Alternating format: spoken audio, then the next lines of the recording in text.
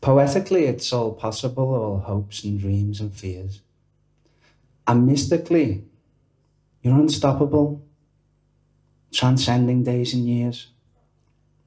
And reality's not solid, it can change like waves on sea. And maybe this is my story.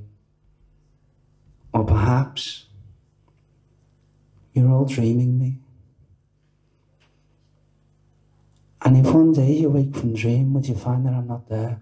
Would the poetry I speak to you disappear upon the air? Was it just a premonition of a voice inside your head, a flash of life before your eyes, but you lived and I was dead? Was I an echo of your conscience, a bad memory from your past? A hope that once you hoped for, an apparition fading fast? Are these words I speak now real? Or just a memory you once knew? As you sit there and remember, does your memory still know you? If you jump up fast and look back quick, would you find yourself still there? Would you have the time to know yourself from your own hands through your hair? And if you could see that person there, who would that person be? Because if you saw them lying there, then which one of you dreamt me? And if you dreamt me, then who dreamt you? Could there be bubbles in a bubble?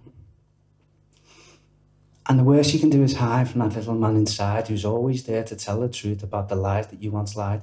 But if you did not hide from him, would he tell you who you were? Would all your dreams become one truth? Would you see you lying there? So, if I'm your dream and you are real, what do you want me to say now? These words I say are now your own, but I'm speaking them somehow.